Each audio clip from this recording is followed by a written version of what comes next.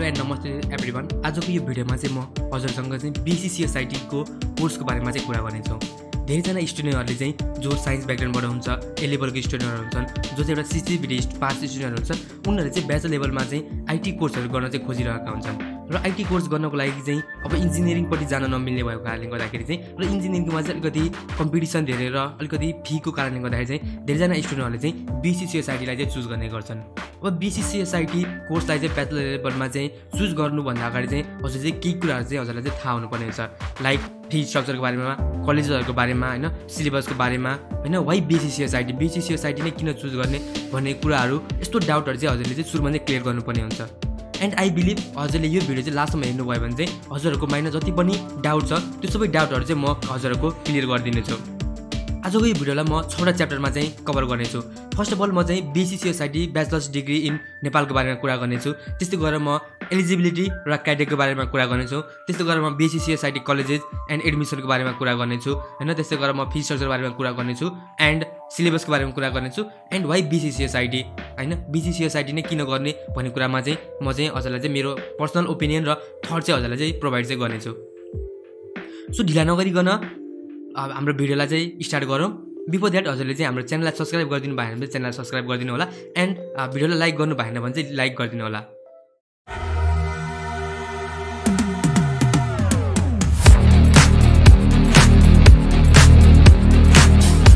BSc CSIT चाहिँ एउटा 4 इयरको course हो, ब्याचलर लेभलमा रन हुने। एन्ड यसलाई चाहिँ अलिकति आइटी लेभलको आइटी इन्फर्मेसन टेक्नोलोजी रिलेटेड चाहिँ कोर्स चाहिँ हाम्रो चाहिँ रहेको चाहिँ छ। यो चाहिँ त्रिभुवन युनिभर्सिटीको चाहिँ कोर्स हो एन्ड अर्को 2वटा युनिभर्सिटीले नै यसलाई चाहिँ प्रोभाइड गर्नेछन्, है। एन्ड यो चाहिँ 4 इयर्सको प्रोग्राम हो। 4 इयर्सको प्रोग्राममा हजुरले चाहिँ 40 सब्जेक्ट चाहिँ पढ्नुपर्ने हुन्छ। 8 सेमेस्टर हुन्छ। 8 सेमेस्टरमा हजुरको project work, practical work, internship जस्तो कुराहरू चाहिँ रहेको छ। बेसिकली BSc CSIT भनेको चाहिँ हाम्रो एउटा कम्बाइन्ड स्टडी हो, हार्डवेयरको, सफ्टवेयरको, इन्फर्मेसन टेक्नोलोजीको, टेलिकम्युनिकेसनको, होइन, कम्युनिकेसन टेक्नोलोजीको। यो कोर्सलाई चाहिँ यसरी डिजाइन गरिएको छ कि लाइक जुन ग्रोइङ वर्ल्ड छ, एआईको जुन ग्रो छ, मेसिन लर्निङको जुन ग्रोइङ वर्ल्ड छ, होइन, त्यो वर्ल्डलाई चाहिँ त्यो डिमान्डलाई फुलफिल गर्नको लागि चाहिँ यो कोर्सलाई यसरी डिजाइन गरिएको छ कि स्टुडेन्ट्सहरूमा प्रब्लम सल्भिङ स्किलहरू, होइन, टेक्निकल स्किलहरू, त्यस्तै गरेर चाहिँ च्यालेन्जिङ जुन एउटा च्यालेन्जलाई चाहिँ ओभरकम गर्ने, च्यालेन्जलाई चाहिँ ह्यान्डल गर्ने जस्तै स्किलहरू चाहिँ यो कोर्सबाट चाहिँ प्रोभाइड गरिन्छ भनेर चाहिँ यो कोर्सले चाहिँ भन्छ, होइन। अनि हजुरलाई चाहिँ आइटी प्रोफेसन एज आइटी प्रोफेसनको फिल्डमा काम गर्नको लागि चाहिँ यसले चाहिँ एकदमै हेल्प गर्छ र करियरलाई चाहिँ बिल्ड गर्नको लागि हेल्प गर्छ भनेर भनिएको छ। सो यो कुराहरू चाहिँ छ। नाउ लेट्स मुभ टुवर्ड, है। अब CSIT को प्रोग्रामको बारेमा बुझ्नुभयो। अब यसमा चाहिँ एडमिसन लिनको लागि चाहिँ के कस्तो क्राइटेरिया र एलिजिबिलिटीहरू चाहिँ छ भन्ने कुरा चाहिँ बुझौँ, है त। सो हजुरले कुनै पनि कोर्समा पढ्नको लागि चाहिँ हजुर चाहिँ फर्स्ट एलिजिबल हुनुपर्ने हुनेछ। त्यसको लागि मोस्ट अफ द केसमा चाहिँ हाम्रो साइन्स पढ्ने स्टुडेन्ट, जुन साइन्स स्ट्रिम लिएका हुन्छन्, वो स्टुडेन्टहरूले चाहिँ यो कोर्सलाई चाहिँ लिने गर्छन्। एन्ड अल्सो यसको लागि हजुरले चाहिँ C grade, minimum C grade आएको हुनुपर्छ इच एन्ड एभ्री सब्जेक्टमा, है। त्यस्तै गरेर यदि हजुर चाहिँ ए लेभल स्टुडेन्ट हो भने चाहिँ ए लेभल स्टुडेन्टहरूले चाहिँ मिनिमम D ग्रेड लिएर आएको हुनुपर्ने छ। एन्ड जुन हजुर चाहिँ CTBD स्टुडेन्ट हुनुहुन्छ, CTBD स्टुडेन्टहरूको लागि चाहिँ मिनिमम 2nd डिभिजन चाहिँ नेसेसरी हुनेछ। एन्ड प्लस हजुरले चाहिँ फिजिक्स र म्याथमा चाहिँ, होइन, 100 मार्क्सको क्वेसन चाहिँ एटेम्प गरेको हुनुपर्ने छ र पास भएको चाहिँ हुनुपर्ने छ। Now let's talk about syllabus and study curriculum, होइन।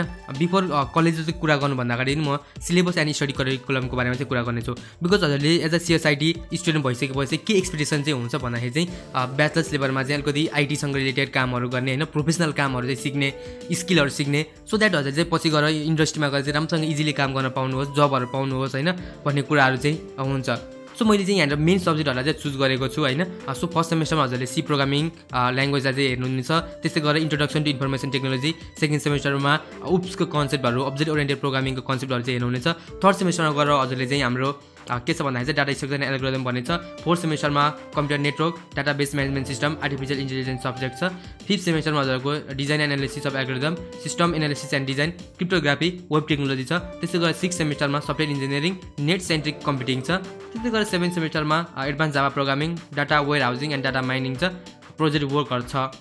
अनि 8th सेमेस्टरमा एडभान्स डाटाबेस छ एन्ड इन्टर्नसिपको प्रोग्राम चाहिँ छ।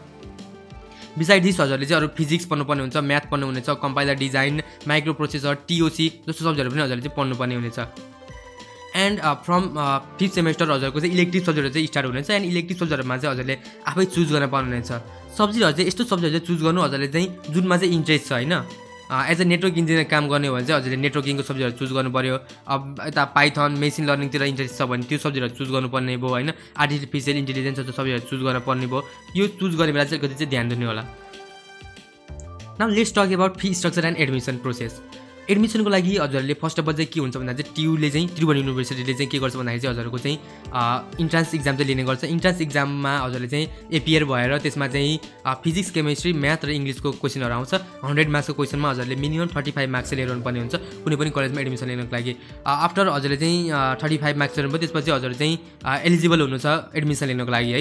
हजुरले कुनै पनि कलेजमा लिन सक्नुहुन्छ। मैले भनिसकेको छु 57वटा कलेज चाहिँ छ ट्युको अन्डरमा होइन एफिलिएसन लिएर चाहिँ BSc CSIT प्रोग्रामलाई रन गर्ने। त्यो 57वटा कलेजमा हजुरले चाहिँ सिटहरू हुन्छ त्यसमा गरेर चाहिँ हजुरले एडमिसन लिन सक्नुहुनेछ। अब कलेजेसको कुरा गर्दाखेरि चाहिँ पाटन मल्टिपल कलेज छ, एस्कोल भन्ने छ, यिनीहरू चाहिँ अलिकति गभर्मेन्ट कलेजहरूमा आयो। यो कलेजहरूमा चाहिँ कम्पेरिटिभली अलिकति फी चाहिँ एकदमै कम हुनेछ। हजुरको 2 देखि 3 लाख 4 लाखमा चाहिँ BSc CSIT को प्रोग्राम चाहिँ कम्प्लिट हुनेछ भने प्राइभेट कलेजहरू जुन छ रिमेनिङ जुन 50वटा भन्दा धेरै प्राइभेट कलेजहरू छ त्यो प्राइभेट कलेजहरूमा चाहिँ हजुरले चाहिँ भेराइटी अफ फिसहरू चाहिँ दिन सक्नुहुन्छ। फीहरूको स्ट्रक्चर चाहिँ एकदम डिफ्रेन्ट दिन सक्नुहुन्छ होइन। डिपेन्डिङ अपन द एरिया जुन एरियामा चाहिँ कलेज छ त्यसमा डिपेन्ड गर्छ। फेसिलिटिज कस्तो खाले फेसिलिटिज प्रोभाइड गरेको छ, कस्तो खाले प्रोग्रामहरू गर्छ, फेयरवेल प्रोग्राम या दुनियाँ प्रोग्राम हुन्छ त्यो प्रोग्रामहरू होइन।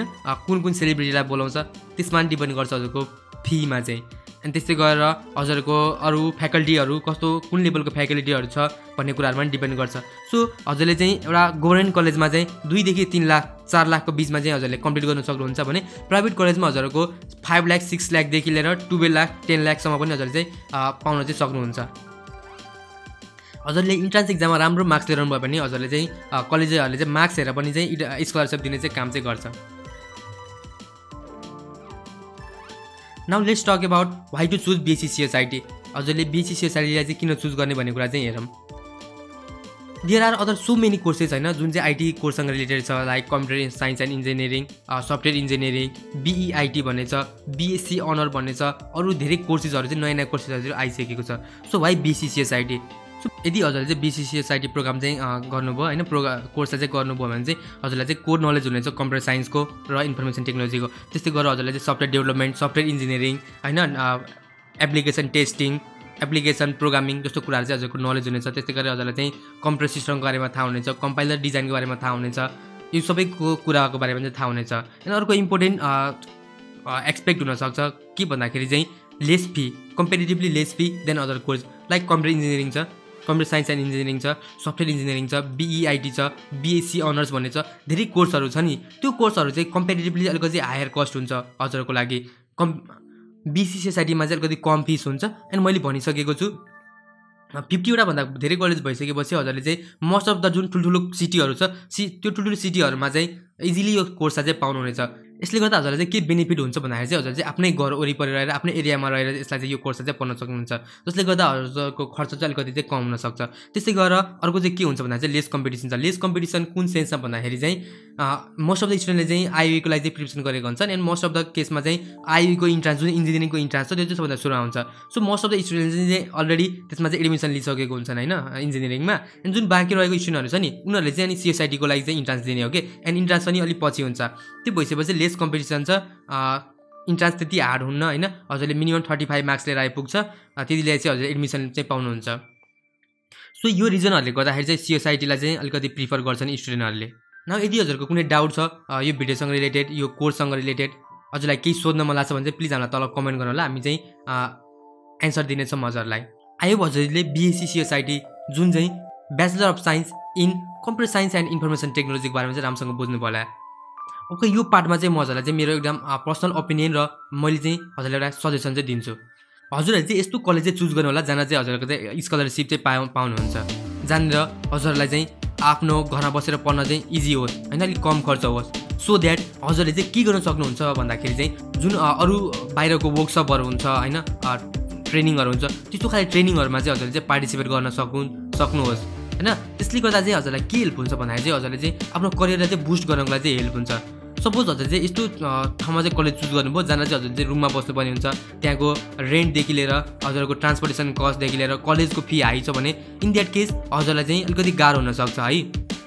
मैले यस्तो स्टुडेन्टहरूलाई भनेको जो चाहिँ आफ्नो करियरलाई चाहिँ सिरियसली लिन्छन् र कति पैसाको कमी छ त्यस्तो स्टुडेन्टलाई चाहिँ भनेको। त्यस्तो स्टुडेन्टहरूले चाहिँ के गर्नु होला भन्दा चाहिँ आफ्नो लोकल एरियामा भएको कलेजलाई चुज गर्नु होला जहाँ चाहिँ हजुरको खर्च कम हुन्छ। त्यस्तो हुनाले मैले भनिसकेको छु सिलेबसमा त्यस्तो धेरै कोर्समा केही पनि छैन हैन, अलमोस्ट सेम छ, अरू कोर्सहरूसँग रिलेटेड नै छ, सेम त्यस्तै नै छ।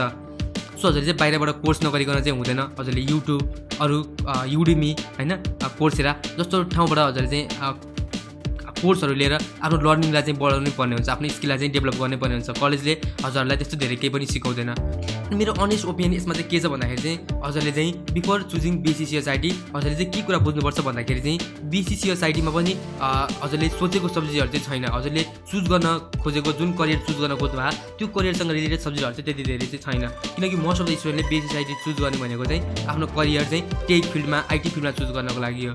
एन्ड हजुरले सिलेबस हेरिसक्नुभयो, सिलेबस हेर्दाखेरि चाहिँ यस्तो लाग्छ कि त्यहाँनिर चाहिँ लाइक जस्तै वेब डेभलपमेन्टको कुराहरू जुन हुन्छ, front and, back and, database जस्तो कुराहरू, त्यो कुनै पनि कुराहरू चाहिँ छैन।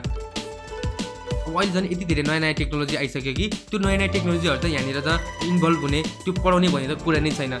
सो हजुरले के गर्नुपर्छ भन्दाखेरि चाहिँ सक्दो सबैभन्दा कम फी भएको कलेज चुज गर्ने एन्ड त्यो चुज गरेर सकेसम्म आफ्नो घर जुन एरिया छ, लोकल एरिया, त्यो लोकल एरियामा भएको कलेजलाई चुज गरेर चाहिँ हजुरले जुन बाहिरको प्रोग्रामहरू छ, कोर्सेसहरू छ, त्यसलाई चाहिँ इनरोल गर्ने, त्यसबाट चाहिँ सिक्ने चाहिँ गर्ने चाहिँ पर्छ।